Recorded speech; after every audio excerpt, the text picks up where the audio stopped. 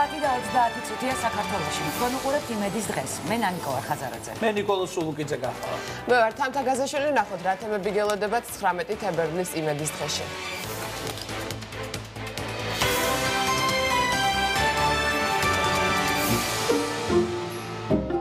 მოვლენა, რომელიც 700.000-ში ერთხელ ხდება.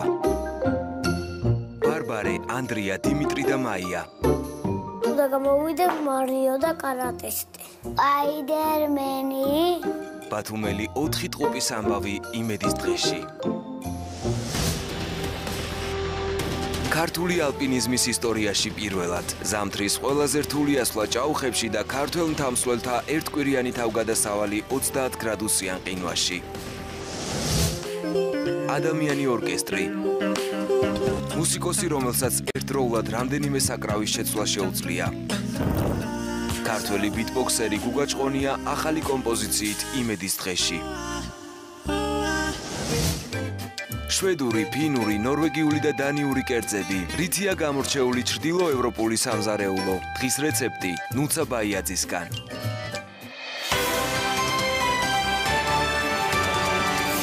ეს იყო ჩვენი გადაცემის მთავარი თემები. იმედის დღეში ასევე ნახავთ. როგორ უნდა ისწავლონ 5-დან 18 წლამდე ასაკის ბავშვებმა მეწარმეობა. რა უცილებელი უნარები უნდა ჰქონდეთ, ამის შესახებ იმედის დღეში გაიგებთ. ქართული ხმების ტრიო და აჩიკო ნიჟარაძე ამერიკის შეერთებულ შტატებში საგასტროლოდ მიემგზავრებიან. სად ჩაატარებენ კონცერტებს, დეტალებით მომღერლები ჩვენს ეთერში ისაუბრებენ. ბერლინალე 2018 გრძელდება სიახლეებით ჩვენი ჟურნალისტი მარიკა ბაკურაძე კინოფესტივალიდან. კიდევ ერთხელ მოგესალმებით, ეს იმედის დღეა. ვიდრე ბერლინალეზე ვისაუბრებდა ბევრ საინტერესო თემაზე, ერთი სული მაქვს ის ვიდეო ნახო, რომელიც ანონსში ტრიალებს 4 ტყუპი. ესე იგი, ეს არის მე მგონი უნიკალური მოვლენა, ძალიან იშვიათად ხდება ხოლმე. წამილიღენ დაბადების დღეზე რომ მიდიხარ და 4 წამი. ამა ნახე რა წარმოიდგინა. არა, 4 საჩუქარი არ წარმოიდგინა. 4 საჩუქარი აქვს საყიდელი. უბრალოდ რომ მიდიხარ და 4 ბავშვის დაბადების დღე.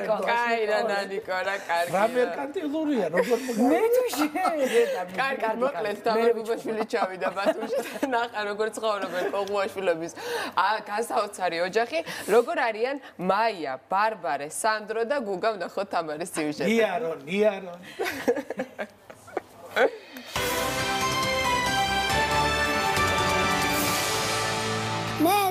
მე ვარ და 5 წლის ვარ. მე ვარ ბარბარე, 5 წლის. მე ვარ ანდრია, 5 წლის.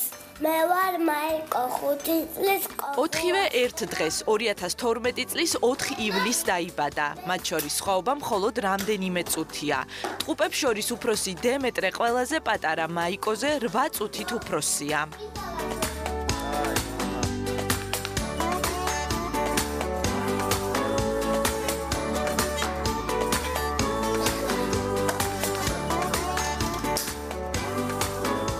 ერთმანეთს გვანან, მაგრამ არც ისე რომ ერთმანეთისგან ვერ გაარჩიოთ.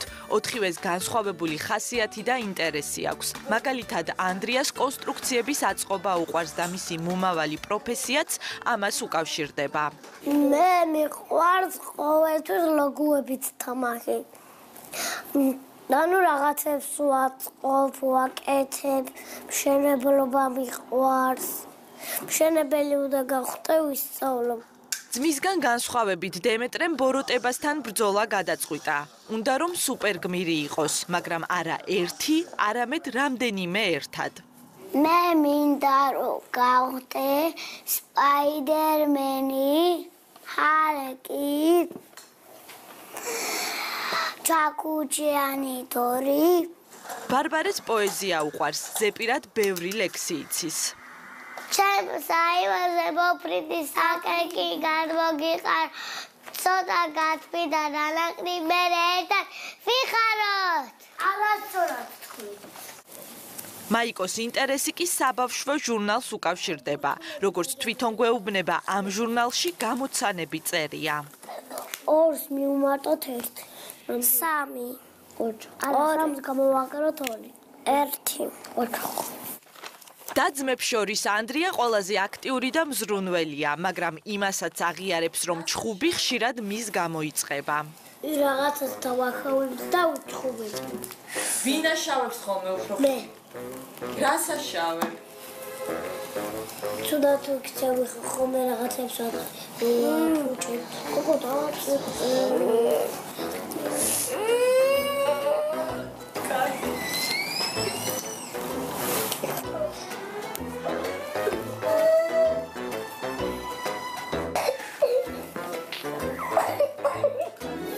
კონფლიქტს მალევე თავად აგვარებენ. ახლა ცარციც გაინაწილეს და ერთი დაფა 4-ვეს ნახატსაც დაიტევს. სანამ ტყუპები თამაშობენ გვერდით ოთახში, ოჯახის კიდევ 2 წევრს შეუძლია ტელევიზორს მშვიდად უყუროს. ესენი ნინი და ალექსანდრე არიან. ნინი უფროსი შვილია, ის უკვე 17 წლის არის. ალექსანდრე კი ჯერ კიდევ 3 წლისაა და ყველაფერს ტყუპებისგან სწავლობს. 6 შვილს ნონა და დიმიტრი ზრდიან. ბავშვების მოვლაში აქტიურადაა ჩართული ტყუპის ცალი დეიდაც. მეც ტყუპის ცალი ვარ და ეს თემა ჩემთვის უფრო ნათელი და ახლოა და მესმის ორი ტყუპი 4 სამდვილად არ მოველოდებოდი და ჩემთვისაც ეს იყო მოულოდნელი. ჩემმა მეუღლემ როცა შეიტყო ამის შესახებ ერთმანეთს ესე რა ვიცი ჯერ წავედით დავიკარგეთ ფიქრებში, მე მეუბნება თვითონ რომ აიო მე მზათავარო. შენ თუ ხარ მზად რომ ეს 4 ტყუპი გააჩინო. მეც მაშინ თავისუფლად უპასუხო, მეთქი კი როგორ არა რა, ეს ჩვეულებრივი მოვლენა მეგონა მეც. ხელოვნური განაყოფიერების გარეშე დაბადებულმა 4 ტყუპმა ყველას ყურადღება მიიქცია. მათი კადრები ტელეკომპანია იმედის არქივშიც ინახება.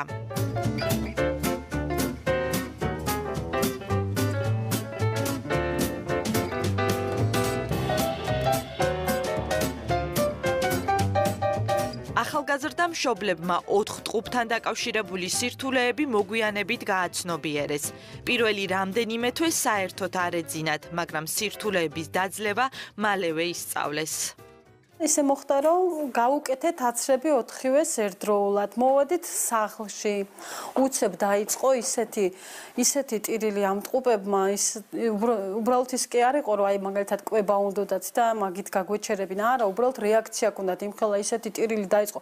4-ვემ ერთდროულად ავიყვანეთ, ერთი მე დავიჭირე ხელში, ერთი ჩემმა მეუღლემ, ჩემი და დედა კიდე გვერდით და აი ეს 4-ვე რო ტიროდნენ, ესე დავრბოდით რომ რა გვექნა არ ვიცოდით ისეთი მომენტი ქონდა ცხოვრებაში, რომ აი ვისწავლეთ მე რომ რაღაცა შემთხვევები რო არიან, ჯერ 2-ს წავიყვანთ, მე შემდეგ 2-ს. ყველა ბავშვი ჩვენ ოჯახში არის ინდივიდი.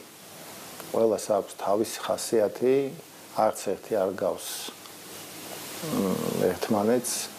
რა თქმა უნდა, ზოგი ბავშვი უფრო მეტ სიტყვს ვიდრე სხვა და უფრო მეტი ჭირდება, მაგრამ ჩვენ ვცდილობთ ამ ბალანსის დაჭერას ყოველთვის. ატარების აღზრდაში აქტიურადაა ჩართული უფროსი და ნინი მალე სტუდენტი გახდება. როცა ტყუპები გაჩნდნენ, ის 12 წლის იყო. როცა უკვე დაიბადნენ, დავინახე ესენი, უკვე მივხვდი, რომ მე მარტო აღარ ვიყავი, 4 მყავდა და მაშინ გავიაზრე ის, რომ უკვე ჩემს გარდა ამ ოჯახში იქნებოდა ბევრი და იქნებოდა უკვე ჟიამული სახში მხიარება და უკვე ყველას ვალდებულებები გვეკისრებოდა.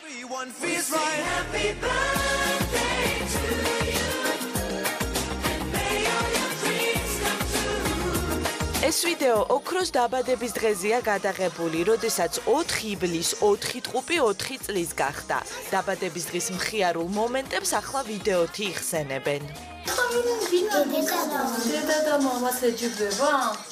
ნახე როგორ მოუგები მამიკოს. საკუთარ თავის კადრებში პატარა ალექსანდრეც პოულობს. როცა ვიდეოს ყურებით იღლებიან, საოჯახო კონცერტის დრო დგება. აჭარულის სოლოს ანდრია და ბარბარე ასრულებენ. პატარა ალექსანდრე უფროსი დაძმის ილეთებს იმეორებს. როგორც წესი, ასე დროს მაყურებლის როლში რჩებიან დემეტრე და მაიკო.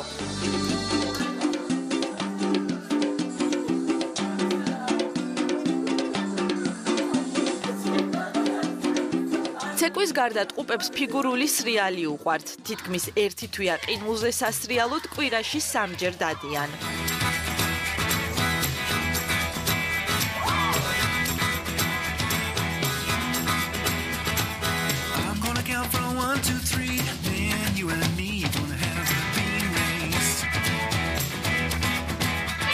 ფიგურული სრიალიდან სახლში დაბრუნებულებს სიურპრიზი ხვდებათ. გურავი რომელი ოქროსფერი არის გურავი და სკეპტატის. მრავალშვილიან ოჯახს კიდევ ორი ახალი წევრი შეემატა. თევზები ბავშვებს უფროსი დის ნინის მეგობარმა აჩუქა. გურამზე და ციტატუსზე ახლა მათ უნდა იზრუნონ. ჩემი გურავი და სკეპტატის.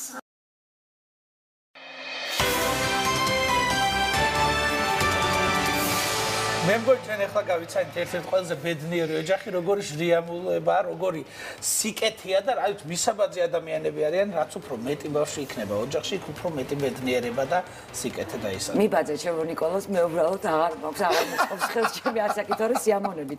მოკლედ ერთ-ერთ ჯგუფს ოცნება თქონდა, რომ სპაიდერმენი გამოსულიყო, დარწმუნებული ვარ ჩვენ სტუმრებს, რომლებსაც წარვადგენთ რამდენიმე წამში, მათაც იდენტური ოცნება ჰქონდათ. იმედის დღე მუდმივად აშუქებს ქართული ალპინისტების წარმატებას, ლაშქრობებს, მაგრამ ის, რაზეც ახლა უნდა ვისაუბროთ, სიამაყით მინდა ვთქვა, რომ ეს მოხდა პირველად საქართველოს ისტორიაში. ერთი კვირის განმავლობაში 6-დან 12 თებერვლის ჩათვლით ყაზბეგის რაიონში ჭაუხის მასივში მოეწყო ალპინისტური ექსპედიცია და სადაც ზურაბ კვესტაძის და ბექარ ფარჯიშვილის წყვილმა ალპინისტური თვალსაზრისით ურთულესი გზა გაიარა. ზურაბ და ბექარი ჩვენი გადაცემის სტუმრები არიან, ძალიან დიდი მადლობა რომ მოხვედით ჩვენთან გადაცემაში და რა მარშრუტი იყო, რა პირობებში გიწევდათ ყოფნა, ეხა რო უყურებ რაღაცა სანახავად ლამაზია ახედან, მაგრამ ეხა იქ ადიოთქვათ რთული იქნება. აბა, რომელი დაიწყებთ ზურაბ თუ ბექარი? აუ, პირველად ეს ექსპედიცია ჩემთვის დაიწყო მაშინ დაახლოებით 3 თვის წინ, როდესაც ზურაბ გამიზიარა თავისი გეგმა და მითხრა რომ ასეთ რაღაცას აპირებდა და სიმართლე გითხრათ ცოტა შევძრწუნდი, იმიტომ რომ ნამდვილად ძალიან რთული და ძალიან ამბიციური პროექტი იყო. ნამდვილად. იქიდან დავიწყეთ უკვე სამზადისი დაახლოებით 3-4 დღეისთვის ვემზადებოდით და დაახლოებით ფიზიკურად, მენტალურად უფრო ეს სასვლა არის. პირველ რიგში გიწევს გადალახო ფსიქოლოგიური ბარიერი, რომელიც ამას ახლავს თან. და ეს ფსიქოლოგიური ბარიერი გულისხმობდა იმას, რომ მანამდე ასეთი სირთულის ასვლა არ გაკეთებულა, ანუ პირველად საქართველოში აღსავადგინე, ხო? როგორც აფასებენ. მაშინ ზურას მინდა ვკითხო, იქა რამდენიმე სირთულის კედელი და მწვერვალია. ჯერში რატომ გადაწყვიტეთ -30 გრადუსში პირველად საქართველოში დაგელაშქრათ ეს და რომელი სირთულის კედელი იყო თქვენი არჩეული მარშრუტი? ჩვენი არჩეული მარშრუტი ეს არის ჭაუხის მასივის ჩრდილოეთ მწვერვალი, ბევრი ცენტრალური ჭაუხის მასივში არის 4 მწვერვალი, ეს არის ჩრდილოეთ მწვერვალი. ჩრდილოეთი რაც იმას ნიშნავს, რომ ზე მას არასდროს არ ადგება, ხო? ზე არ ადგება, განსაკუთრებით ზამთრის პერიოდში, როცა მოკლე არის დღე და ეს მარშრუტი არის ყველაზე რთული მარშრუტი. დიახ.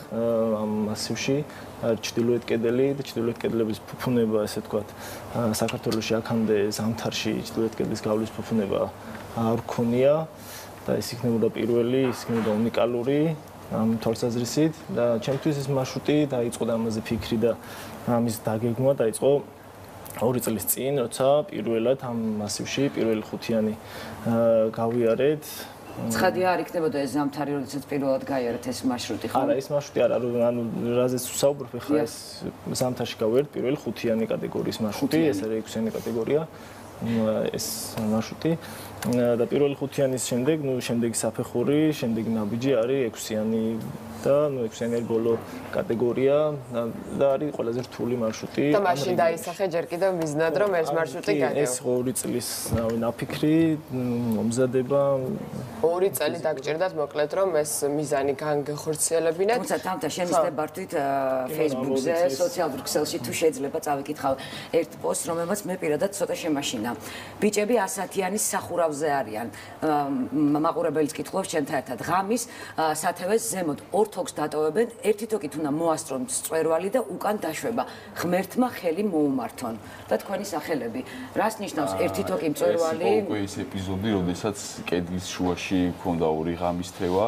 უკვე რესურსები იყო ბოლო პროდუქტი ამოწურეთ, უკვე გაზის ბალონი, რომელიცაც ვადუღებით გაზის ბალონით იყავით წასულები 100-იანზე? ცხადია, იქ თოვს ადნობს სპეციალურად, რომ იქიდან სითხე მიიღო მე და ეს მოამზადო ჩაი ან ყავა, ან თუნ წყალი მიდარო. ან ჯერ კიდევ შუაში იყავით ეს ყველაფერი რო ამოგეწურა? ამოგეწურა და იყო ბოლო ეპიზოდი, რომ ბოლო ენერგიებით, ბოლო ძალებით უნდა წავსულიყავით მწვერვალზე, ბოლო ლუკმა გავიყავით მე და ზურამ.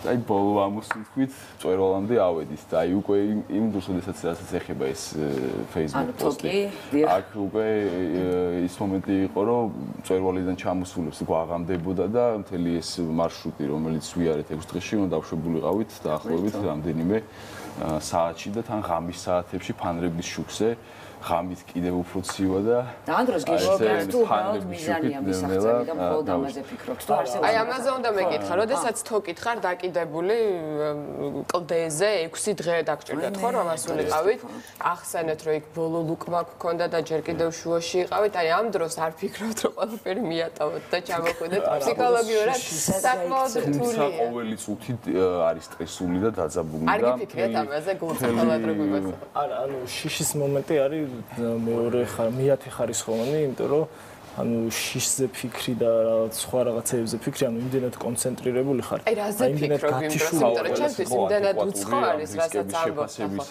და რისკები სწორად მართო და არ მიიღო არასწორი გადაწყვეტილება. როგორ შეიძლება მართო რისკი სწორად, როდესაც გარეთ -30 გრადუსია ტემპერატურა, თოგზე კიდი ხარ მე-6 დღეა, მე-6 სიტყვის აღარ გაქვს და პროდუქტიც თავდება. ეს უკვე არის გამოცდილების ამბავი, მანამდე ნანახი, მანამდე ექსპედიციებში მიღებული გამოცდილება და უკვე ამის ხარისხი არის რომ შესაძლებლობებს აწვევი და უკვე ახალ სისტემებს ლახავდეს რომ გაცფები და გაცფები ერთმანეთისადმი რომ 6 დღე როა ესეთი უბედურება ერთმანეთისადმი ხო ვისთვის უბედურება ნიკოლას და ვისთვის კიდე სხვა გნება ეხლა კი აქ ფილ სტუდიაში ერთმანეთისადმი რა ეპიზოდი ქონდა ის რომელიღაც მონაკუთში ქონდა დატოვებული საკვები და ბოლო 2 დღე საერთოდ რა აღარ ქონდა რაჭამი ვეშვებოდით და აი გონია რომ იმ ქვასთან დაგხვდება ეს საკვები და ბოლო 30 საათზე მეტი შოკოლადი შეიძლება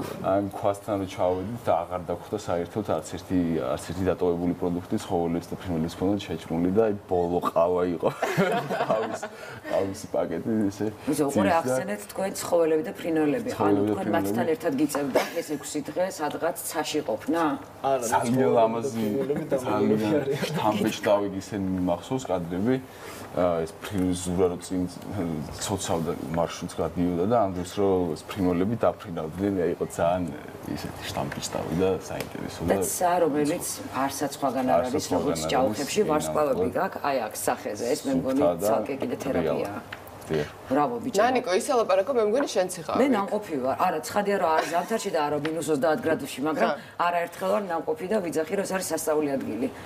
ისე ზოგადად ალპინისტებს, ვინც ერთხელ მთაში ნამყოფია, მათ მუდმივად მთა ეძახის. სულ ისევ და ისევ უნდათ. რამე ხო არ დაგეგმეთ უკვე ექსტრემალური კვლავ.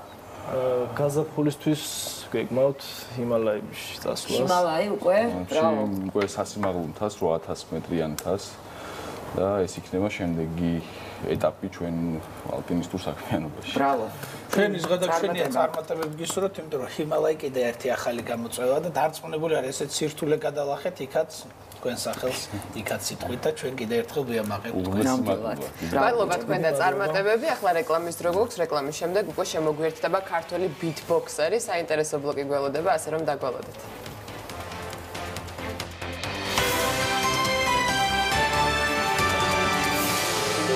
ადამიანი ორკესტრი. მუსიკოსი, რომელსაც ერთდროულად რამდენიმე საკრავის შეცვლა შეუძლია. ქართველი ბიტბოქსერი გუგა ჭყონია ახალი კომპოზიციით იმედის დღეში. შვედური, ფინური, ნორვეგიული და დანიური კერძები, რითია გამორჩეული ჩრდილოევროპული სამზარეულო. დღის რეცეპტი ნუცა ბაიაძისგან.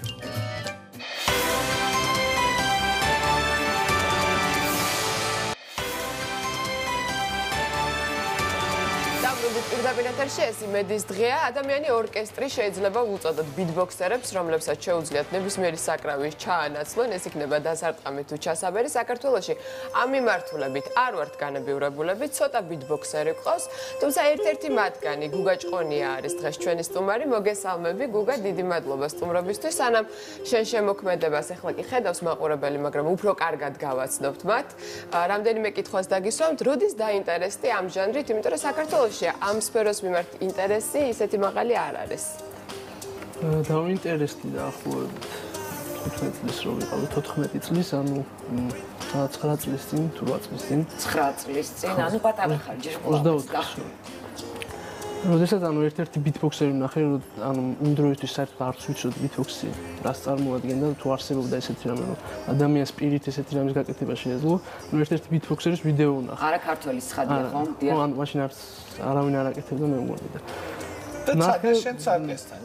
და მეც დავიწყე თავიდან მიბაძვა მაგის, ну, თავიდან როგორც ყველას გავუჭირდა. მაქვს ნანახი მოსმენილი და სულ მუდმივად მინდა რომ მეც გავაკეთო, მაგრამ კი, მაგრამ ვერაფრით ვერ ხვდები რა უნარი უნდა მქონდეს. ანუ ფანტაზია უნდა მქონდეს, ტექნიკას უნდა ვფლობდე პირის აპარატის, თუ აი რა არის საჭირო იმისათვის რომ მეც გავხდე ბიტბოქსერი. ყველაფერი ერთად ეს ცოტა და მე რა შრომა. ალბათ აერნაკადის სწორი განაწილება. სწორი სუნთქვა მნიშვნელოვანია, იმიტომ რომ თავიდან ბოლომდე სუნთქვებზეც დამოკიდებულია ბიტბოქსი. ეს სფერო საზღვარგარეთ ბევრად უფრო აქტუალური და პოპულარული. არ გიცდიათ რომ საერთაშორისო ბაზარზე გაგეტანა თქვენი ხელოვნება? სწორედ ამ ეტაპზე ვაპირებ და უბრალოდ მიმდინარეობაში არის, რომ ანუ YouTube ჯერჯერობით ამ ეტაპზე YouTube-ზე შემოვიფარგლები მარტო და ამ კუთხით მინდა რომ ასე ვთქვათ, ცოტა პოპულარული გავხდე საზღვარგარეთ და შემდეგ უკვე ვეცდები რაღაც წყაროებს და ხაზებზე გავიდე ასე ვთქვათ და უცხოეთზე რაღაც შემოთავაზებების სახით რაიმე მე მგონი YouTube ეს ის პლატფორმაა, სადაც ავტომატურად შეიძლება გახვიდე ყოველგვარი ძალისხმევის გარეშე თუ YouTube-ზე არის ძალიან დიდი ძალისხმევა საჭირო, იმიტომ რომ გაართულია პოპულარობა YouTube-ზე უცხოეთში. აი ჩვენ ახლა ვხედავთ, საკმაოდ საინტერესო არის ფილმების საუნდტრეკები გაქვს გაკეთებული, ხო? ერთ ვიდეოდ. ცნობილი ფილმების საუნდტრეკები. კი, ნამდვილად ძალიან საინტერესოა. მოდი, მე მგონი ჯობია რომ ცოცხლად გავაცნოთ უკვე შენი შემოქმედება პირველ რიგში. მიდი აბა ნანი. მე შემიძლია გავხდე, აი ძალიან რომ მოვიდომო, არის შესაძლებელი რომ არ ვიცი ან დასარტყამი ან აბა მასწავლეთ. ესე იგი ბ, სამი ბგერა არის თავარი ბ. იცით ყველა ბიტბოქსერი და პ გვესმის და ბ როგორ და ანუ სადაც შუაში რა. აბა ბაბულია ნიკოლაიშვილი გაიქცევა. ეგ ხო ხოსაროქენი. იგრძნობა რომ პოტენციურად შეიძლება ხედავ YouTube-ის არხი გამიკეთე. პოტენციალი იგრძნობა. ანუ მარტივად ბ პ არის მთავარი საბაზისო ბგერები რომელთაც შემდეგ ანუ დრამის საუნდ ხმებია. ვე მართლა ვე ც და ერთი წუთი ბ ც და პფ. სახში უნდა იმეცადინო ნანი? კაი, გვეყო ახლა სემინარი, მე მოვაწყო. გადაცემის გადავინაცვლოთ ჩვენ აპარატურასთან. მე მაინტერესებს, ახლა რაც მოვისმინეთ, გეგონება რომ აი ძალიან ბევრი აპარატურით მუშაობ, იქიდან მოვუაროთ.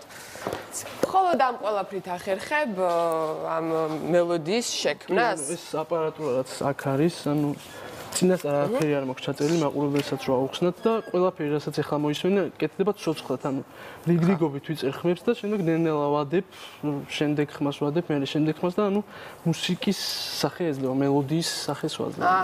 გესმით ნიკოლას, ანუ რაღაც ხმებს რო გამოსცეს, მე ნელ-ნელა ამატებ ამ ყველაფერს. ცოცხლად რეჟიმში ვამატებ. მე როგორც ვიცი, სპეციალურად დღევანდელი ჩვენი გადაცემისთვის კომპოზიცია გაქვს შექმნილი, ხო? დიახ.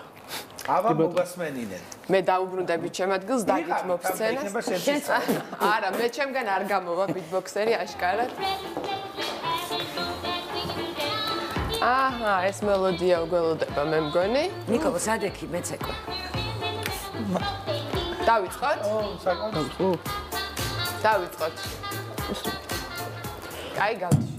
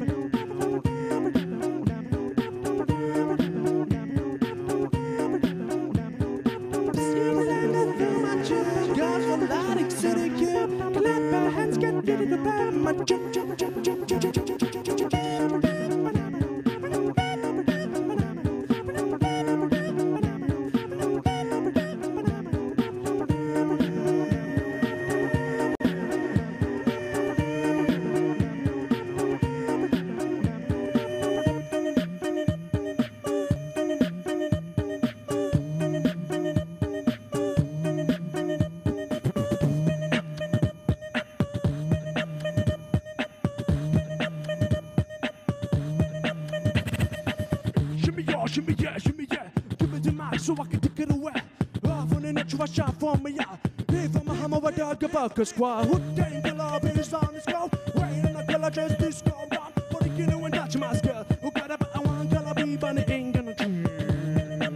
Oh, baby, I like, oh, yeah, baby, I like, oh, baby, I like, oh, yeah, baby, I like, oh, baby, I like, yeah, baby, I like, oh, baby, I like, yeah, baby, I like, oh, baby, I like, yeah, baby, I like, oh, baby, I like, yeah, baby, I like, oh, baby, I like, yeah, baby, I like, oh, baby, I like, yeah, baby, I like,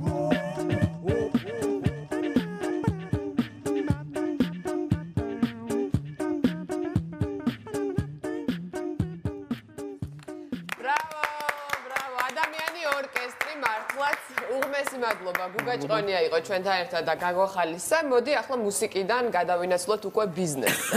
კი ბატონო, ბიზნესის უნარჩვევები წარმატებული მომავლისათვის ეს არის მეწარმეთა აკადემიის სლოგანი, სადაც პატარების მიღება 5-დან 18 წლამდეა შესაძლებელი და რა მეთოდოლოგიით ასწავლიან მომავალ ბიზნესმენებს საქმის წარმართავს, ამას სიუჟეტიდან შევიტყობ, შემდეგ უკვე სტუმრებთან ერთად დაგიბრუნდებით.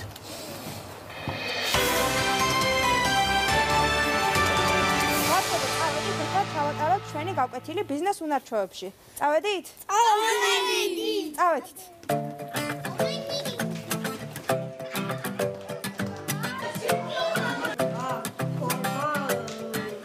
ყველა ადამიანს აქვს თავისი პროფესია. ჩვენი ოჯახის წევრები სხვადასხვა პროფესიების არიან. მოდი დღეს ვითამაშოთ ესეთი თამაში. აი, შემდეგი ტერმინი არის ყველა ვხედა ალოწყი. როდესაც მანქანას ბორბალი გაუსხდება, ან დისკი, ან რამე დაუზიანდება, ნახანი მიყავთ მასთან ხო მანქანა გასაკეთებულად? შემდეგ რა არის თქვენ? მე ბიზნეს გაკვეთილს სწავლობ და ფული როგორ შევიმუშაო, მაგას მასწავლიან მე აქ. მე მინდა რომ ექიმი გამოვიდე და დავხატავ ახლა ექიმს. თუ ვის რა მოვალეობები აქვს და ვის რა ვალდებულებები აქვს თავის სამსახურიდან გამომდინარე, ასე თუ ისე ვაცნობთ. ბავშვი ეს უკვე წინასწარ იცის მან და არიგებს მაგალითად მაღალ კლასებში, როდესაც უკვე უწევს აირჩიოს რაიმე პროფესია.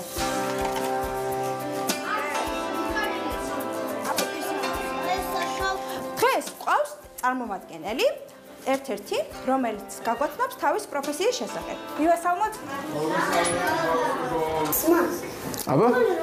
შევიმუშაო. ჩვენ ბიზნესში ფული როგორ უნდა ვიშოვოთ? ძალიან დიდი მადლობა. ეს პროგრამა არის ძალიან მნიშვნელოვანი წინგადადგმული ნაბიჯი. თეორიული ნაწილის გარდა მას აქვს ძალიან საინტერესო პრაქტიკული ნაწილი. როდესაც ერთმანეთს ეჯიბრებიან რაღაცაში, ახალ იდეებს გამოხატავენ და ასე შემდეგ, მათ უვითარდებათ კრიტიკული აზროვნება. მართალია, ჩემი შვილი ჯერ პატარაა, ის რაღაც 8 წლის არის, მაგრამ ვთვლი, რომ აქ მიღებული ცოდნა მას გამოადგება სამომავლოდ პროფესიის არჩევაში. დღეს ჩვენ ვუყუროთ ბიზნესის უნარჩვევების გაკვეთილის პირველ ნაწილს, მულტფილმს, რომელსაც ჰქვია ბავშვები ჩვენი ქუჩიდან. ვუყუროთ? დიახ.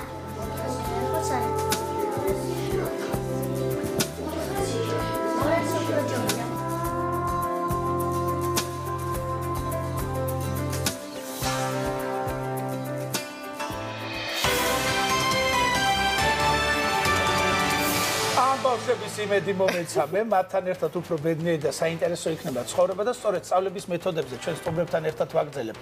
საუბარს ჩვენი სტუმრები არიან ქალბატონი ეკა გეგეშიძე, ჯუნიორ ეჩმენ საქართველოს აღმასრულებელი დირექტორი და ბატონი ნიკა ჩაჩხიანი, USAID-ის საქართველოს დაწყებითი განათლების პროექტების ხელმძღვანელის მოადგილე. მოგესალმებით, დიდი მადლობა.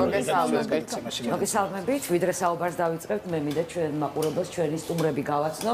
ესენი გახავთ სანდრო, ელენე და გუგა. თუ ვინ არიან ისინი ამას გადაცემის მსვლელობისას ალბათ თავად გაარკვევთ. პირველ რიგში ასეთი კითხვა მაქვს. რა მეთოდით ასწავლით 5-დან 18 წლამდე ბავშვებს ბიზნეს უნარჩვევებს? მე მგონი მე ვერ ხვდები ამას. როგორ შეიძლება გამოიმუშავოს ბავშვობიდან? ეს არის სპეციალური მეთოდოლოგია, რომელიც მსოფლიოში აპრობირებულია უკვე ფაქტობრივად 50 წელზე მეტი ხანია.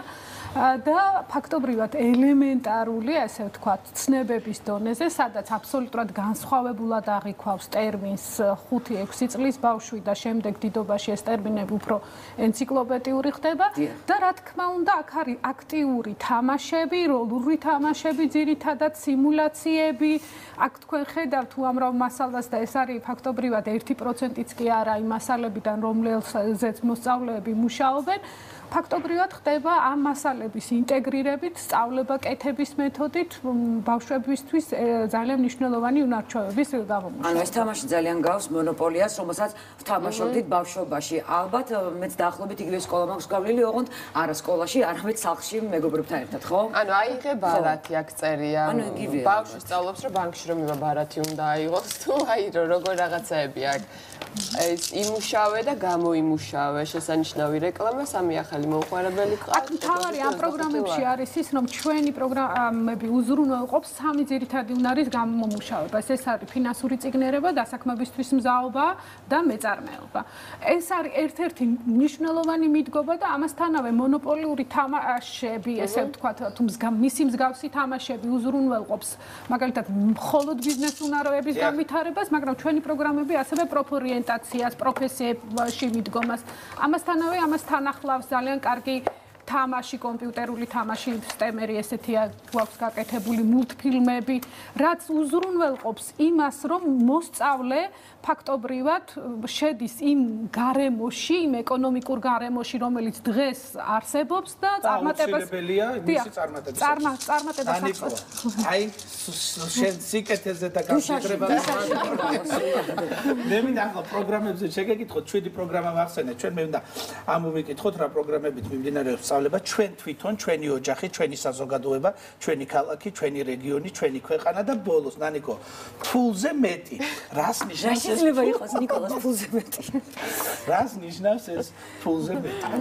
ფულზე მეტი ნიშნავს სწორედ ის უნარჩვევები, რომელსაც გამოიმუშავებს ახალგაზრდა იმისათვის, რომ წარმატებული გახდეს 21 საუკუნეში.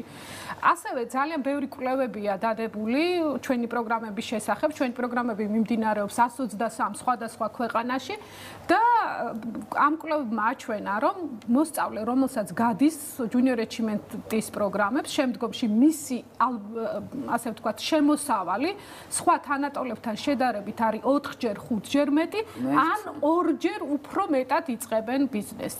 საოცარი მაჩვენებელია. ნამდვილად ბატონ ნიკასთან მინდა გადავიდე კითხვით, რა არის აი მსგავსი პროექტების მიზანი? აი რატო დადგა ამ საუკუნეში ეს საჭიროება, რომ ბავშვმა 5 წლიდან შეისწავლონ ის უნარები, რაზეც ქალბატონი ეკა საუბრობდა ახლა.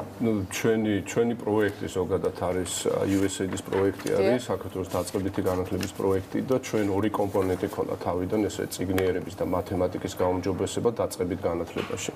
თუმცა ჩვენ პროექტის ფარგლებში ვიფიქრეთ, რომ ძალიან მნიშვნელოვანია ესეთი უნარჩვევების განვითარება ბავშვებში. ამიტომ დაუკავშირდით ჯუნიორ ეჩიმენტს და მათთან ერთად შემოვიტანეთ ეს პროგრამები, ვთარგმნეთ და შევიტანეთ საჯარო სკოლებში. თავიდან ვიყავით 39 საჯარო სკოლაში, შემდეგ უკვე გაფართოვდა 72-ში და რამდენიმე 10,000 მოსწავლეს მივაწოდეთ ეს პროგრამა, რომელიც არის ძალიან სახალისო და ჩვენი აზრით არის ძალიან მნიშვნელოვანი.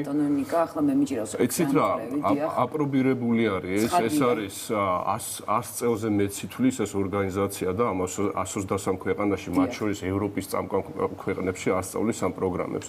უბრალოდ ჩვენ ესეთი ხედვა გვაქვს, რომ ძალიან მნიშვნელოვანია ჩვენი მომავლისთვის, ჩვენი მომავალი თაობისთვის ამ უნარების განვითარება, იმიტომ რომ ჩვენ ამას არ გვასწავლიდნენ ჩემ თაობას და ძალიან კარგი იქნებოდა რომ გაგვიარა ეს პროცესი. ჭრიაო მეძახდნენ ძლივ შემეჩვია და ის ტერმინები საქმოსანი ძელეცი და ეს ან ძალიან მნიშვნელოვანია ასევე რეგიონებისთვის, იმიტომ რომ იქ რესურსები რაც აქვს, მაგალითად მე-5 კლასის პროგრამაში აქცენტი არის რესურსებზე, რომ ეს რესურსები რაციონალურად გამოიყენონ და მოიფიქრონ რაღაცა იდეები, შეიძლება ძალიან კრეატიული, ინოვაციური იდეები იყოს, რითიც ისინი რაღაც საქმიანობას წამოიწყებენ სკოლასო და ასრულებენ ან უნივერსიტეტს და ამ უნარებით აღჭურვა არის კრიტიკული დღევანდელ დღეს ჩვენი აი 5 წლის მომავალი ბავშვს რა სასწავლით, ეგ ძალიან მაინტერესებს, აი კონკრეტულად, მაგალითად, რა სწავლობენ, რომ ზოგადად არსებობს ფულის ერთეული თუ რა სახის ინფორმაციას იღებენ, იმიტომ რომ მასაკობრივი ზღვარი არის მინიმუმ 5 წელი. ესე იგი, როგორ ვასწავლეთ? პირველი რაც მთავარია, 5 წლის ბავშვის პროგრამაა ჩვენ თვითონ. ანუ მოსწავლე ამ დროს აღიქვავს თვითონ როგორც საზოგადოების და ოჯახის წევრს თავად და მას უნდა წვლილი შეიტანოს თავისი ფაქტობრივად, აი ოჯახის ეკონომიკურ ცხოვრებაში ან თვითონ შეაგროვოს სხვადასხვა სერვისების ცოტაოდენი თანხა და უყიდოს თუნდაც თავის ამხანაგს საჩუქარი შანსი რომ ეს გააკეთოს რეალურ ცხოვრებაში. რა თქმა უნდა, მას აქვს ეს თეორიული შანსი, ეს არის სპეციალური პატარ-პატარა ზღაპრები, რომლის საშუალებითაც ჩვენ მას ვასწავლით, უფრო მეტიც ამ დროს ბავშვი ძალიან კარგად ცნობს მონეტებს, ფაქტობრივად აჯამებს აი ამას თავისით და ნებისმიერ შემთხვევაში აი ის ცდილობს ხარისხობრივ და ძალიან კარგი ცნობა აქვს ამას ამ შემთხვევაში ამ ფულის და უკვე ამ ფულის ყადრს სწავლობს და მინდა გითხრათ რომ ერთ-ერთი მნიშვნელოვანია 4-დან 6 წლამდე და 6-დან 12 წლამდე პირველადი განწყობების ჩამოყალიბება ახალგაზრდებში ფულის და საერთოდ მუშაობის შრომის მიმართ რადგან მომავალში თვითონ როგორც ადამიანი შედგეს ამ უნარების და ამ განწყობების შემდეგი ფიქსაცია ფაქტობრივად თითქმის შეუძლებელია. თქვენ კარგად იცით, რომ დღეს ავანდელი პრობლემები საქართველოს რა აქვს. 29% ახალგაზრდების უმუშევარია. უმეტეს მათგანს აქვს ვალაუვალობის პრობლემა. აი ეს პრობლემები მომდინარეობს იქედან, რომ აი ნიკარუ ამბობდა, იმას მასწავლიდნენ სულ ფული ხელის ჭუჭყია, ხო? კარგად ვერ გასწავლეს ჩემს.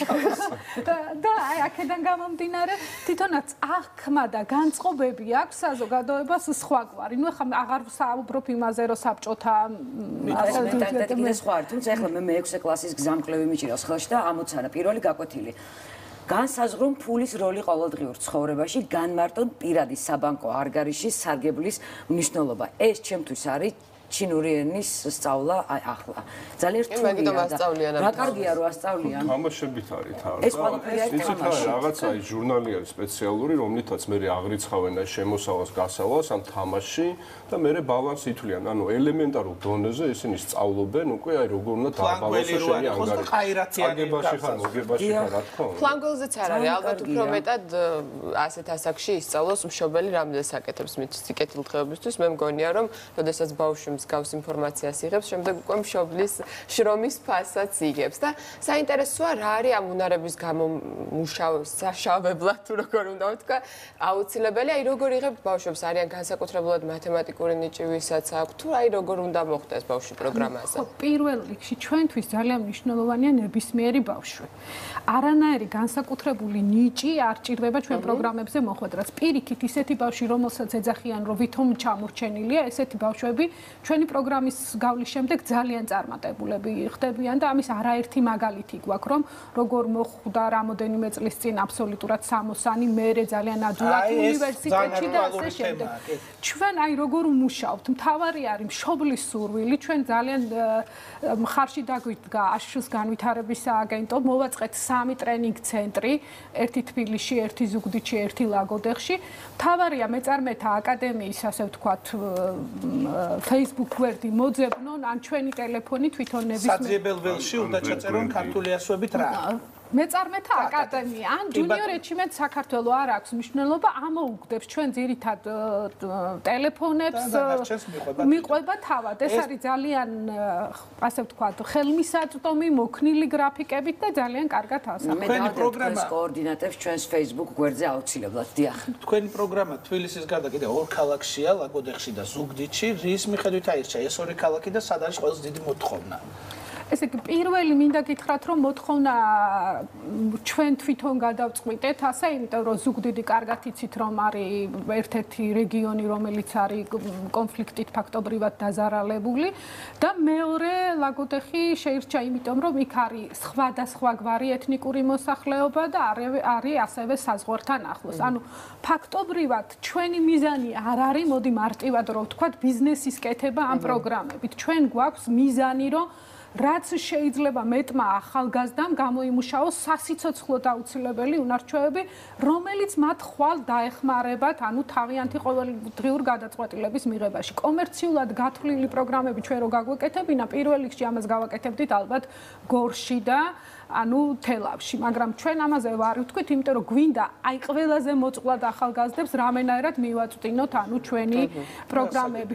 მუშაობთ სხვადასხვა დონორ ორგანიზაციებთან, რომლებიც ეხმარებიან მაგალითად სოციალურად დაუცველებს, სხვადასხვა მოწყვლად ჯგუფებს და ჩვენ ვცდილობთ, რომ რაც შეიძლება ბევრ ადამიანს, ბევრ ახალგაზრდას მივაწვდინოთ, აი ეს ჩვენი ცოდნა, მაგალითისათვის სვანეთის ძალიან მაღალ, ასე ვთქვათ, სოფლებში რაღაც სხვადასხვა დონორი ორგანიზაციების დახმარებით ჩვენ ეს პროგრამები მივაწვდით. საქართველოს ეკონომიკას თქვენ თუ გადაარჩენთ, დიდი მადლობა მომბრძანებისათვის. მე მადლობა მინდა ჩემს პატარა გოგონა ბიჭებსაც ვუთხრა, რომლებიც ჩვენი სტუმრები იყვნენ, სანდრო, ელენე და გუგა. საქართველოში შესაძლებელია ბიზნეს უნარები უკვე 5 წლიდან შევისწავლოთ. რეკლამის დროა ჩვენს ეთერში, რეკლამის შემდეგ ვისაუბრებთ ჩვენს შებზარეულთან, ახალი კვირეული გვეწყება, ვნახოთ რას გვიმზადებს. რამდენიმე წუთში დაგიბრუნდებით.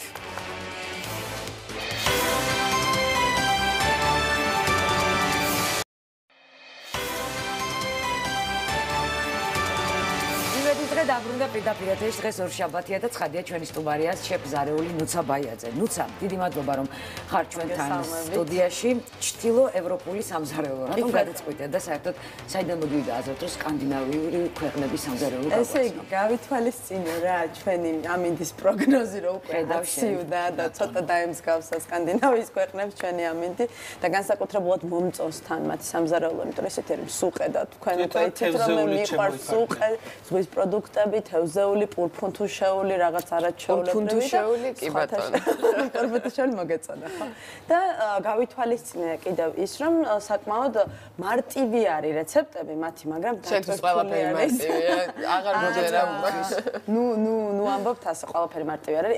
როცა სიტყვაზე ხო არის ზოგი რომ ამბობს, რომ იცი და მარტივი არა, ეს მართლა მარტივი არის, იმიტომ რომ აქ არის სულ ესე იგი ბაზარის, ან ზღვის პროდუქტები უფრო კონკრეტულად ორაგული თქვათ, ან არის პურფუნთუშეული, რომელიც ასევე ერთ ბაზაზე მზადდება. რაღაცა ერთ ბაზას იღებს, შემდეგ ან დარიჩისურევ, ან ილსურევ, ან ამ შემთხვევაში სომი, რა თქმა უნდა. კარგი შენიშვნა იყო ნიკოლას. კი ბატონო. და ნუ ავირჩეთ, ესე იგი, შვედური ფუნთუშა, ავირჩეთ ფინური კერძი, ნორვეგიული შვედური ოჯახი ვიცი, ფინური აბანო ვიცი, ნორვეგიული არის. პურფუნთუშეული არა, ხო? კი ბატონო, ასე შეიძლება ითქვას და ნუ სხვათა შორის ეს რეცეპტი, რომელიც ახლა დღეს ჩვენ ვნახავთ შვედური ფუნთუშის კალენბულების. ანუ ეს არის დესერტის ნაწილი თუ რა? ეს არის დესერტის ნაწილი, კი ბატონო, რომელიც არის ესეთი, რომელიც მეთქი რაღაცასთან ერთად ხო არ უნდა ჭამოთ? არა, ეს კონკრეტული არა, მაგრამ ამ კვირაში გვექნება კიდევ ეს ფუნთუშა ვარმჰვედერ ესე ეძახიან. ეს არის დანიური ვარმჰვედერ, ესე იგი თბილი ფუნთუშა, რომელიც ასევე შეიძლება იყოს ტკბილის და ასევე შეიძლება იყოს არატკბილის შიგნით. ლორიც ჩაიდოს, შაშხი, კარაქი წაესვას და რაღაცა მიმიზი და სკანდინავიურმა ქვეყნებმა. ხათაშორის მართლა ძალიან საინტერესო არის და თქვენ აი როგორც ჩვენ ხშირად გვილაპარაკია რომ რაღაც კონკრეტული ქვეყნის სამზარეულო ძალიან მჭიდროდ არის მის კულტურასთან, მდებარეობასთან და ყველაფერთან ხო გაერთიანებული. აქაც ზუსტად ასე ხდება, გათვალისწინებულია ის რომ ასე ვთქვათ მათი კულტურის გარდა კიდევ გათვალისწინებული არის რომ საჭირო არის მათთვის ესეთი ცხიმიანი და ცოტა მძიმე საჭმელების მიღება, რომ ორგანიზმი თელი, ესე იგი, ამ პერიოდის განმავლობაში, ზამთრის განმავლობაში ასე ვთქვათ, მომიწია ეს გარკვეული ყოფნა ჰელსინკში, ფინეთში და იქ არაფერი რაღაცა არაჯანსაღი და აი რაღაცა ბევრი შენაერთებით მოაქვთ, მაგალითად აი დიდი 2-3 სუნელი იყოს გამოყენებული, აი ჩვენ რო ვიცით რაღაცა 10-20 დასახელების რაღაცა ერთად. კი, ამით ნამდვილად გამოირჩევიან, რომ სიტყვაზე არ აქვთ ფართო მასშტაბური ნაზავები, ასე ვთქვათ, მაგრამ უნდა აღინიშნოს, რომ სიტყვაზე კარაქს ისევ დიდი რაოდენობით მოიხმარა, როგორც ფრანგულ სამზარეულოში. ფრანგები რაღაცა მაგრამ აი ფრანგული სამზარეულოსგან განსხვავებით, აი როგორც ეს დიდებულება და დახვეწილობა აქვს, ვთქვათ, ფრანგულ სამზარეულოს, სკანდინავიის ქვეყნებში ნაკლებად, მაგრამ ახო, უფრო როგორ ვთქვათ, აი ოჯახური და ისეთი, არა გაპრაქტიკული. ისე დილას რო უცებ ტოსტს გაუკეთებ შვილს სკოლაში დასვლისას, რაღაცა მგონია, რომ ესეც ასე მარტივად კეთდება რა. ხო, აი ეს ფუნთუშა ეგრე გაკეთდება. ფუნთუშა თარეთ მარტივად გაკეთდა ეგ ფუნთუშა. აი ორაგულზე ავიღოთ, ხო, ეხა ორაგული ამ შემთხვევაში, ამ კვერაში რა კერძიც გვექნება, ორაგული კარაქის соусით, ნორვეგიული კარაქის соуსი, ეს არის უმარტივესი. გრილზე იწვება ორაგული, შემდეგ 10 წუთით ავსდება ღუმელში და ცალკე მზადდება соуსი, მაგრამ ამ ეს კერძი ისეთი გემრიელია, დამიჯერეთ და ისეთი მსუყე და ამავდროულად, ну, პრინციპში ჯამთელიც არის, იმიტომ რომ აქ კარგი ხარისხის კარაქია გამოყენებული, რა თქმა უნდა. არც ღუმელი მაგ და არც გრილი, ტაფაზე ვერ მოვამზადებ ჩვეულებრივ ღუმელში. ტაფაზე და ჩვეულებრივ ღუმელში, შემდეგ ანუ ტაფაზე მოგუყავს კონკრეტული რაღაც 3-4 წუთი, იმიტომ რომ დაებრაწოს, გაიკეთოს გარეკანი დაებრაწოს და შემდეგ უკვე შიგნიდან გამოცხოს. და თუ ამას ლიმნის ნაჭრებზე მოვათავსებთ ამ ორაგულს და ისე გამოვაცხობთ, იქნება იდეალური. და ცოტა, სულ ცოტა კირს თუ ჩაყარი მოხარშვის დროს იქნება როგორც მაგარი და არ დაიშლება. კი ბატონო, კი ბატონო, ასე ნამდვილად და ჩვენ დიდ კულინარს. ერთი კიდევ არის, წვნიანი არის ორაგულის, რა თქმა უნდა, ესეთი არის, აი, ნაღებით, მსუყე, თან დამანაყრებელი, ხო, აი კატრში არის. ანუ ძირითადად ფუნთუშები გველოდება. კი ბატონო, თევზეული და ფუნთუშები და ნამდვილად ძალიან საინტერესოა. ამ შემთხვევაში კი, მაგრამ აქ კიდევ უნდა ვთქვათ, რომ ძალიან ცნობილი არის გრავლაქსი, რომელიც არის მარილში გამოყვანილი ორაგული და ვერ მივაკუთვნებთ ახლა ამას ვერც შვედებს, ვერც დანიას, ვერც ნორვეგიას, იმიტომ რომ ყველგან აკეთებენ და ალბათ ძალიან დიდი ის უნდა კვლევა უნდა ჩაატარო, რომ კონკრეტულად გახვიდე პირველად. ევროპული და სწორად ვამბობთ, რა ლოსი არ გამოიყენება ძალიან ისე აქტიურად და კი ბატონო. ეს როგორც ჩვენთან ყველი სულ უნდა იყოს. მაგიდაზე სულ უნდა იყოს. კი ბატონო, გეთანხმებით. როგორც ის ყველაფერი შეიძლება ჰელსინკის ნაკოფია ყველაფერი. ასე რომ მე მგონი ძალიან საინტერესო კვირაგველი, ძალიან საინტერესო რეცეპტები და მე ვურჩევ ჩვენ მაყურებელს, რომ ჩაინიშნოს, უყუროს და შემდეგ მომამზადოს. ნამდვილად არ გაუჭირდება. მოკლედ საინტერესო კვირაგველი გველოდება. დიდი მადლობა ნუცა და მოდით ვნახოთ აბა როგორ მარტივად მზადდება ფუნთუშა, რომელიც ნუცამ დაანონსა. ვისთვის მარტივად. გაცივი? შენი მეგობარი ბლუკოლდი გაციების სადარაჯოზე. გამოყენებისას გაეცანით ინსტრუქციას გვერდითი მოვლენების შესახებ დეტალური ინფორმაციის მისაღებად მიმართეთ ეკიმს. ზამთრის გრილ დღეებში შვედური თბილი ფუნთუშა კანელბულერი შეუდარებელი დესერტია. მის მოსამზადებლად დაგჭირდებათ. ცომისათვის 500 გრამი ფქვილი, 80 გრამი კარაქი, 260 მილილიტრი რძე, ნახევარი ჩაის კოვზი მარილი, 1 სუფრის კოვზი საფუარი, 1 ჩაის კოვზი ილი, 100 გრამი შაქარი, შიგთავსისათვის 150 გრამი კარაქი, 1 სუფრის კოვზი დარიჩინი, 150 გრამი შაქარი, შაქრის ნატეხები გასაფორმებლად. პირველ რიგში ფქვილს შევურიოთ ილი და ცოტაოდენი მარილი.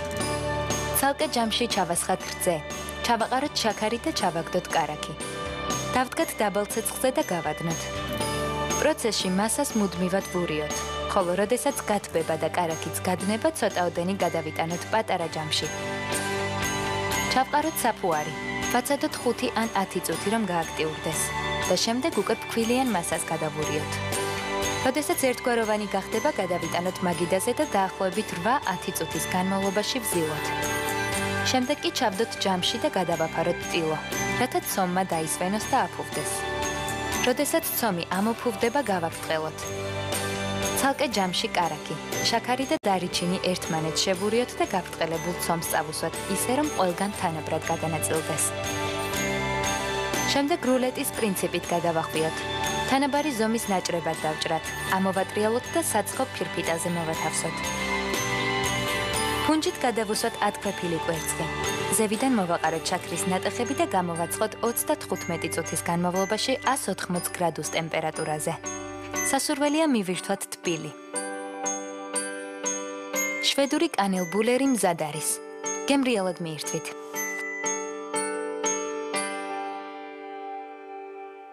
გაციები? შენი მეგობარი ბლუკოლდი გაციების სადარაჯოზე. გამოყენებისას გაეცანით ინსტრუქციას გვერდითი მოვლენების შესახებ დეტალური ინფორმაციის მისაღებად მიმართეთ ექიმს.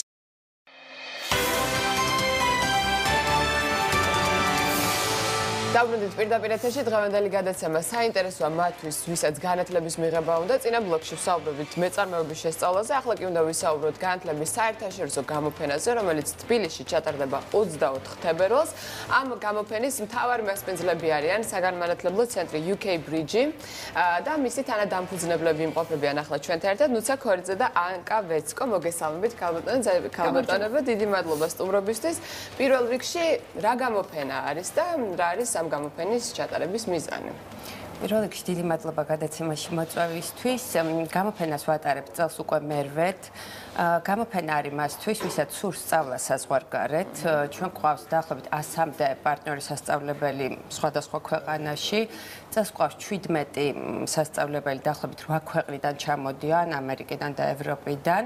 ადამიანს, ვისაც სურს სწავლა საზღვარგარეთ გააგრძელოს, შეუძლია მობრძანდეს ამ გამოფენაზე, შეხვდეს ამ სკოლების წარმომადგენლებს და შემდეგ იქვე შეარჩიოს თავისთვის სასურველი კურსი. ახლა შენ თქვი რომ 8 ქვეყნიდან იქნებიან წარმოდგენილი სასწავლებლებიო, მე მაინტერესებს უფრო კონკრეტულად ვიტრო სპეციალობები თუ იქნება წარმოდგენილი მათთვის, ვისაც სურვილი ექნება რომ გააგრძელოს სწავლა კი და დაიწყოს სწავლა უბრალოდ. დიახ, ჩვენს გამოფენაზე იქნებიან როგორც ენის სკოლები, მათთვის, ვისაც სურს ინგლისური ან სხვა ენების გაუმჯობესება, საზაფხულო სკოლები ბავშვებისთვის, სკოლა პანსიონები და უნივერსიტეტები. სწორედ უნივერსიტეტებში შეიძლება მოიწიონ ინფორმაცია მსურველებმა, ვისაც სურს სწავლის გაგრძელება ბაკალავრიატზე თუ მაგისტრატურაზე. ანუ ეს მარტო მოსწავლეებისთვის არის თუ შეიძლება პროგრამები იყოს უკვე პედაგოგებისათვის, რომელმაც შეიძლება სხვადასხვა საფეხური გაიარონ და უკვე დაბრუნდნენ. იცით, ეს პროფესიული კურსები ძალიან პოპულარულია, რაც თქვენ ბრძანეთ მასწავლებლებისთვის, ინგლისურის მასწავლებლებისთვის გადამზადების კურსები. თქვათ, ვისაც არ აქვს დიდი დრო რომ გაემგზავროს და 4 კვირით, 3 კვირით სურს რაღაც კონკრეტულ სფეროში სწავლის უნარჩვევების გაუმჯობესება. ამ ტიპის შეთავაზებებიც იქნება. რასაკვირველი ზღვარი ფაქტობრივად არ აქვს. ყველა ადამიანს, ყველა ასაკის წარმომადგენელს შეუძლია რომ შეუძლია და ჯანმრთელობის პრობლემა არა, ყველა შეიძლება მიმართოს. და მე როგორც ვიცი, UK Bridge 10 წლის იუბილეს აღნიშნავს და მოგვიყევით რას გეგმავთ, რა სიახლეები გექნებათ და რაიმე განსაკუთრებულ აქციებსაც ხომ არ გეგმავთ? კი, აუცილებლად წელს 10 წლის ხვდებით, რაღაც ჩვენ თვითონაც არ გვჯერა როდის გავიდა ეს 10 წელი, მაგრამ ნუ ფაქტი ჯიუტია. ამ 10 წელთან დაკავშირებით გადაწყვეტეთ, რომ გაგვეკეთებინა კატალოგი, რაც შეაჯამებს ჩვენი 10 წლის საქმიანობას. ამ კატალოგში არის ძალიან ბევრი სასიამოვნო ჩვენთვის და ალბათ არ ვიცი ყველასთვის სტუდენტების ისტორიები, რომლებიც გვიყვებიან თავიანთ გამოცდილებაზე ჩვენთან თანამშრომლობით და ასევე თავიანთი განათლების მიღებასთან დაკავშირებით გვიყვებიან ძალიან საინტერესო ისტორიებს. არის ჩვენზე მოკლედ ამ 10 წელზე თუ კი რამე გვიკეთებია, შევეცადეთ რომ ყველაფერი ამ კატალოგში მოგვეთავსებინა. ასევე წელს 10 წელთან დაკავშირებით გვექნება 3 პრიზი. ყველა ადამიანს, ვინც მოვა ჩვენ გამოფენაზე, ექნება შანსი ამ ლატარეაში, ასე ვთქვათ, რომ ჩაერთოს, მობრძანდებით მიიღებს სპეციალურ ბილეთს, მოთავსდება ეს ბილეთი სპეციალურ ჭურჭელში. არის საკმარისი. თავარია მოხვიდეს, დიახ და შემდეგ თამაშდება 3 პრიზი. ერთი არის 4 თვიანი ინგლისური ენის კურსი თბილისში, ლინგვალების მიერ დაწესებული. მეორე პრიზი არის Georgian Airways-ის მიერ დაწესებული ბილეთი ლონდონის მიმართულებით და მესამე ჩვენთვის მთავარი პრიზი არის კემბრიჯში 2 კვირიანი საზაფხულო სკოლა. საოცარი პრიზებია ნამდვილად და მით უმეტეს გასაოცარია რომ მისვლად საკმარისი არის გამოფენაზე ამ ყველაფერს. 12-დან 6 საათამდე ნებისმიერ დროს, იმისთვის რომ ჩაერთოთ ამ გათამაშებაში, ნუ პირველ რიგში შეხვდეთ ამ წარმომადგენლებს და გაიგოთ თქვენთვის საინტერესო ინფორმაცია საზღვარგარეთ სწავლასთან დაკავშირებით და შემდეგ ჩაერთოთ ლატარიაში და მიიღოთ ეს გადასარევი პრიზები. ყველაზე მეტად მაინტერესებს რა არის მოთხოვნადი, საზაფხულო სკოლები, საზაფხულო სკოლები, ინსტიტუტები, უნივერსიტეტები, ბაკალავრი თუ რომელია ყველაზე? ძირითადად ჩვენი მომხმარებლის 70% დაახლოებით ითხოვს საზაფხულო სკოლებს, ეს არის ბავშვები სადღაც 10-დან 15-16 წლამდე. და 30% არის უკვე სკოლა-პანსიონები ბავშვებისთვის, ვისაც სურს სკოლა-პანსიონში სწავლის გაგრძელება, ეს არის ვისაც ცხოვრობენ და სწავლობენ იქვე ბავშვები, ძირითადად ბრიტანეთში მიდიან ასეთ ტიპის სკოლებში ბავშვები და დანარჩენი უნივერსიტეტები, ბაკალავრიატი და მაგისტრატურა. თუ გაგიკეთებიათ სტატისტიკა ამ 10 წლის განმავლობაში რამდენ ადამიანს მიეცით შესაძლებლობა რომ წასულიყო და სტატისტიკა არის 3500 სტუდენტი სხვადასხვა ქვეყანაში. კი, სხვადასხვა ქვეყანაში და ძალიან საინტერესოა ამ სტუდენტების თუ როგორ მიდიან, თქვა ჯერ საზაფხულო სკოლაში მოიხიბლებიან იქაური გარემოთი, შემდეგ უმოუნდებათ სწავლა სკოლაში, შემდეგ უნივერსიტეტში აბარებენ, მაგისტრატურაში ბრუნდებიან. აქ საქმიანობენ, ძალიან წარმატებულები არიან, სწორედ აი მას მოვუთხრობ ჩვენი ამაზე ყვებიან ჩვენს კატალოგში და აი ძალიან სასიამოვნოა ჩვენთვის. ყველა ეტაპზე ჩვენთან ისევ ბრუნდებიან და ესე იგი ამ ხალხს მეორე სახელი უნდა დავარქოთ ცოდნის წყარო, რომელსაც უნდა მივიდეთ შემდეგ გამოფენაზე დავეწაფოთ და მივემატოთ ამ 3000. შეუძლიათ რომ მშობლებსაც მივიდნენ, იმიტომ რომ წეგან ვახსენეთ ჩვენ ასაკი არ არის ფაქტობრივად შეზღუდული, შეუძლიათ ბავშვი ენის კურსებზე გაუშვან, სკოლის summer school, ეგრეთ წოდებულ summer school-ებში. აი მშობლებისთვის რა საინტერესო ინფორმაცია იქნება. მე როგორც მივხვდი, მათ უშუალოდ შეუძლიათ ყველა სკოლასთან კომუნიკაცია, ხა? დიახ, იქნება სკოლის წარმომადგენელი, ვისაც მეყოლება თარჯიმანი, თუ ინგლისურად გასაუბრება არ არის შესაძლებელი და ნებისმიერ კითხვაზე იქნება საცხოვრებელი ფასები, თვითონ პროგრამების სასწავლო და ასე შემდეგ, ასე ვთქვათ, ამომწურავ ინფორმაციას აწვდიან. ესე იგი 24-ში შეიძლება ძალიან ბევრი ოჯახის ცხოვრების ისტორია ახლიდან დაიწეროს, იმიტომ რომ მათ გადაწყვეტილება მიიღონ, რომ ან ბავშვი ან თავად წავიდეს სხვა ქვეყანაში. ხდება, როცა იმ დღესვე იქვე არჩევენ და უკვე იქვე ავსებენ ამ რაღაც განაცხადს, რომ აუცილებლად ამ კონკრეტულ სკოლაში აუცილებლად უნდა მოხვდნენ და ესეთი იმ დღესვე გადაწყვეტილი კურსები ყოველთვის ძალიან გვახარებს. კი, ნამდვილად გადაწყვეტილებები. დიახ, დამატებითი. როგორც იცით, ჩვენი პროდუქტები ფასიანია, მათთვის არის ვისაც შესაძლებლობა აქვს, რომ გადაიხადოს სწავლა საზღვარგარეთ სწავლის საფასური, მაგრამ აი ზუსტად კატალოგის კეთების პროცესში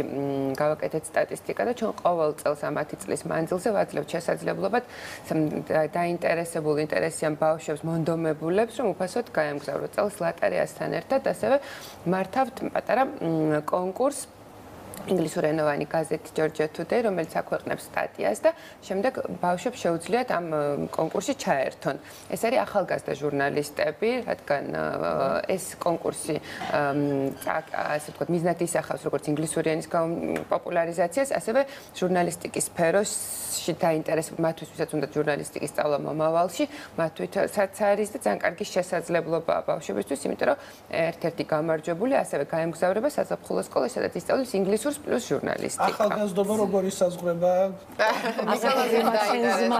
ამ შემთხვევაში ასაკობრივი ზღვარი გაქვთ თუ არა? კონკურსის შემთხვევაში, რა თქმა უნდა, ზღვარი არის, იმიტომ რომ ეს საზაფხულო სკოლა ბავშვებისთვის 13-დან 16 წლამდე, ან მე და შენ, მეც კი მე ნახე საერთოდაც მომიაზრა. სუპერფრენა აღარ შეიძლება. წარმატებები ძალიან მაგარ საქმეს აკეთებთ და მინდა რომ ძალიან ბევრი წარმატება გისურვოთ. მე მაყურებელს შევახსენებ, რომ 24 თებერვალს გაიმართება ეს გამოფენა, სადაც გათამაშდება ასევე პრიზები 12-დან 18 საათამდე შეუძლია ყველა მსურველს მივიდნენ, მხოლოდ მისვლაც საკმარისი არის. ახლა რეკლამის დრო გვაქვს, რამდენიმე წუთში დავბრუნდებით პირდაპირ ეთერში.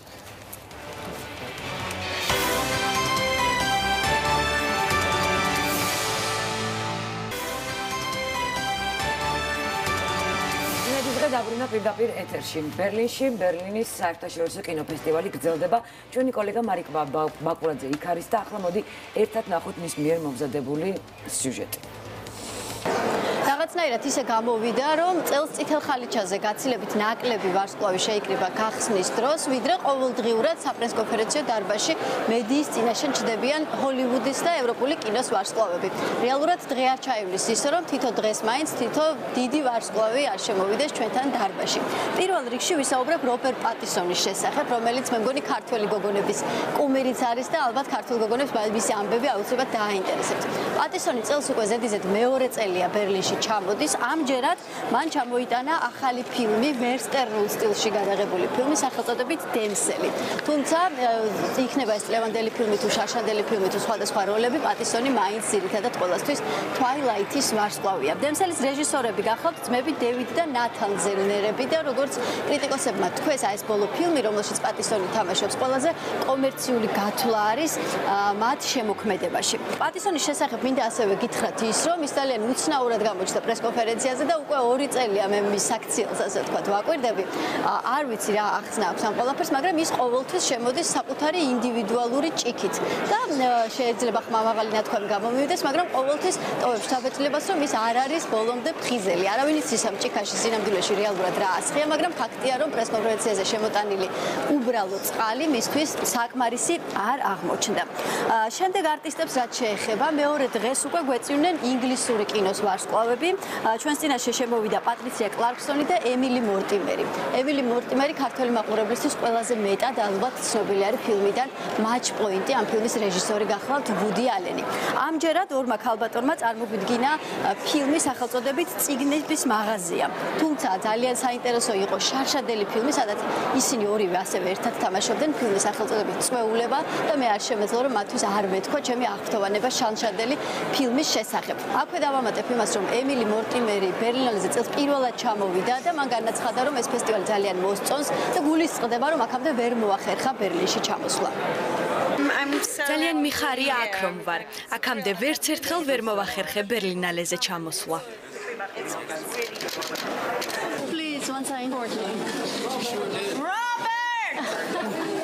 ამ დღეების მთავარი სტუმარი კი იყო ფრანგი მსახიობი იზაბელ იუპერი. იზაბელ იუპერი ბერლინში ჩამოვიდა მსახიობ გასპარ ულიესთან ერთად და ორივენი თამაშობენ ახალ ფრანგულ ფილმში, რომელსაც ეწოდება ევა და რომლის რეჟისორიც გახლავთ ბენუა ჟაკო.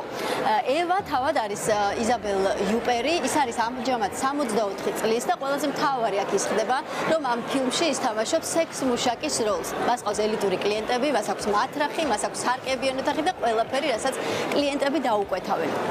ეს პერსონაჟი იყო სწორედ ყველაზე საინტერესო ჩვენთვის ჟურნალისტებისთვის. პრესკონფერენციაზე მას რა თქმა უნდა ვკითხეთ, თუ რატომ გადაწყვიტა ამ პერსონაჟზე დათანხმებულიყო და საერთოდ რეჟისორმა როგორ მოახერხა ის, რომ 64 წლის მსახიობი ასეთ როლზე, ასეთ ესთეტურად გადაეღო და გადაეღო ისე, რომ ფილმში არც ერთი ეროტული კადრი არ ჩანს და იზაბელ იუპერის შიშველი არ არის. ასევე იყო კიდევ ერთი საკითხი, ჟურნალისტებმა მას კითხეს რეალურად როლზე მუშაობის დროს გაიარა თუ არა მან კონსულტაციები ნამდვილ სექს მუშაკებთან ერთად.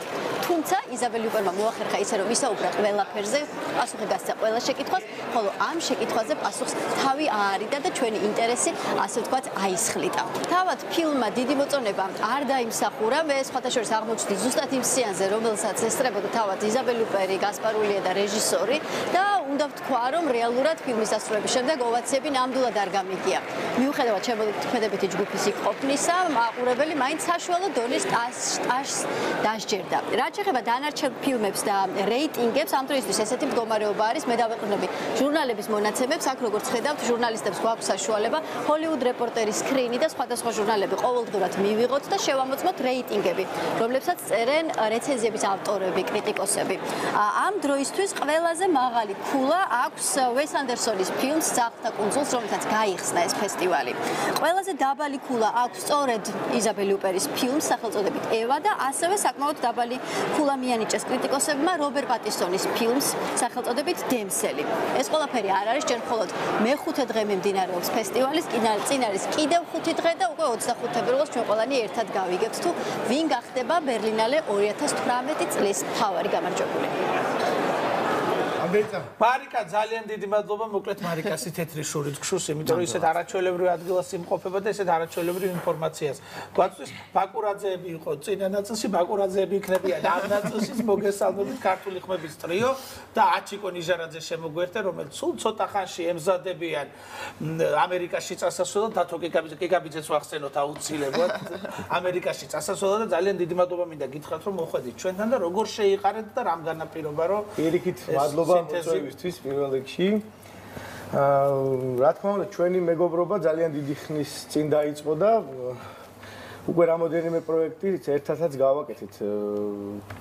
ამ თბილისშიც და ბათუმშიც და ასე შემდეგ კიდე გაგრძელდება ბევრი ჩვენი ერთობლივი პროექტები და ვიფიქრეთ, რომ აი ჩვენი ერთობლივი პროექტი წავიღოთ ამერიკაში და იქ მოვასმენთ ჩვენს ქართველებს, ჩვენს მონატრებულ ადამიანებს, რომელსაც ძალიან მოენათათ ქართული სიმღერა და სწორედაც აი ასეთი რეპერტუარით მივდივართ ჩვენი ტრადიციული ქართული სიმღერით, რომელიც ძალიან მოატრებული აქვს და დარწმუნებული ვარ, რომ კარგ საღამოებს ჩავატარებთ ამერიკაში.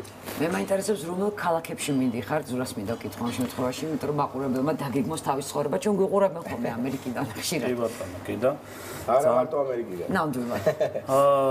მოგესალმებით პირველ რიგში, 1 მარტს მივყინავთ თბილისიდან, 2-დან უკვე გვეწყება, ასე ვთქვათ, ტურნე, პირველი კონცერტი გვაქვს ფილადელფიაში, ეს არის ქართულ რესტორანში, ჯორჯიან ბეიკერი and კაფე ესეთ სახელწოდებით, ბატონი თენგიზ ოქროპირაშვილის და ბატონი დიმიტრი დოლგის ესეთი ადამიანია, რომლებიც ამ რესტორნის მფლობელები არიან და როგორც კი გაიგეს, ჩვენ ჩავდიოდით, გამოთქვეს სრული რაღაც პერიოდში ჩაესვათ ჩვენი კონცერტი და მეორე დღესვე ფილადელფიაში გვაქვს ეს კონცერტი. შემდეგ 3-ში გვაქვს 3 მარტს დედის დღესთან დაკავშირებით უკვე ნიუ-იორკში ამას შეიძლება უწოდოთ ცენტრალური კონცერტი ქალაქ ნიუ-იორკში ძალიან დიდი დარბაზია National ესეც სახელწოდებით ქალბატონი მანანა ელიაშვილი არის ჩვენი მიმწვევი და ფაქტობრივად შეიძლება ითქვას რომ ქალბატონმა მანანამ დაგეგმა ყველა ქალაქში ჩვენი კონცერტები და შემდეგ უკვე 4-ში მივიდივართ ვაშინგტონში გვაქვს ქართული აკადემია არის ესეთი ქართული სასწავლებელი რომლის დამფუძნებელიც არის ქალბატონი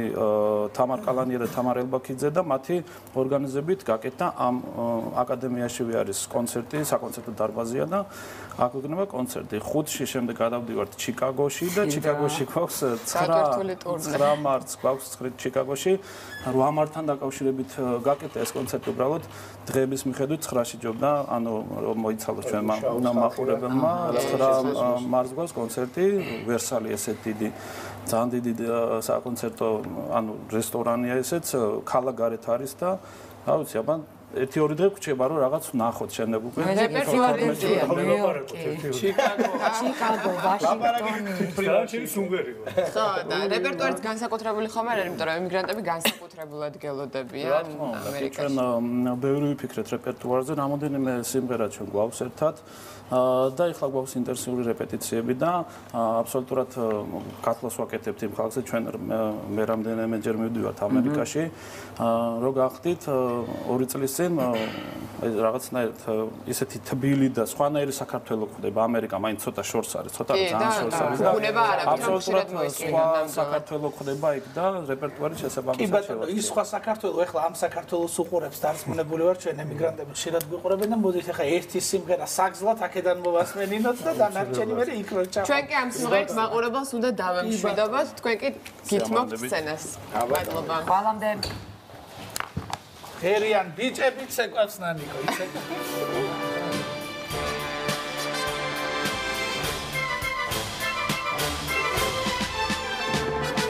ჩემს მაგაც ლუკმა უჭირდეს მაშინ მე წარღრამაც ამიღოს მე ის თხილის გული რად მინდა თუ 9-ჯერ 9 და არ გაიყო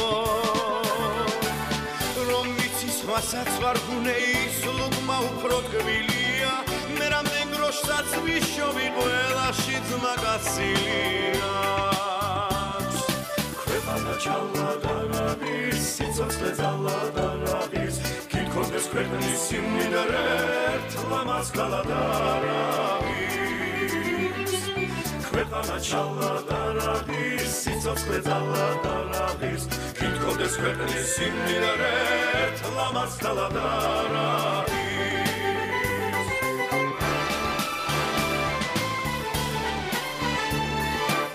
რასაც ვიშოვნი და ხარჯავ ცხოვრებას გემოს გავუგებ სამის მაგივრად გულის ტოლს გოდრით მიყაკებს საუღებ შენ რომ აგროვებრად გინდა გაბრმოვებ სოქროს გრიალი გიჯობს ქეიფში დალიო ცხოვრება ოხერლიანი ქვეყანა ჩალადარადის სიცოცხლე ძალადარადის კითხონდეს ქვეყნის სიმდიდრე თლამაც გალადარადის ქვეყანა ჩალადარაღის სიცოცხლე ძალადარაღის კითხოდეს ქვეყნის სიმდინარე ლამას ქალადა